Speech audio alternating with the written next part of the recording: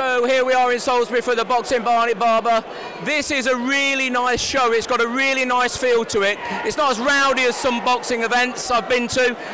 It's very well organised. The security is fantastic. We're on about the 4th or 5th fight now, so everybody's just settling down. There's no problems. Everybody's very well behaved. We've got a guy flew from Spain literally this afternoon to fill in and fight. And you're in a leisure centre in Salisbury and everybody's having a great time. I'm expecting there to be fireworks when the main event gets out. When Ben Sturck comes down the red carpet, it's going to be electric because he's got a lot of support here in Salisbury. So, you know, it's a fantastic event, and like and subscribe to the Boxing Bionic Barber and keep punching, let's have it.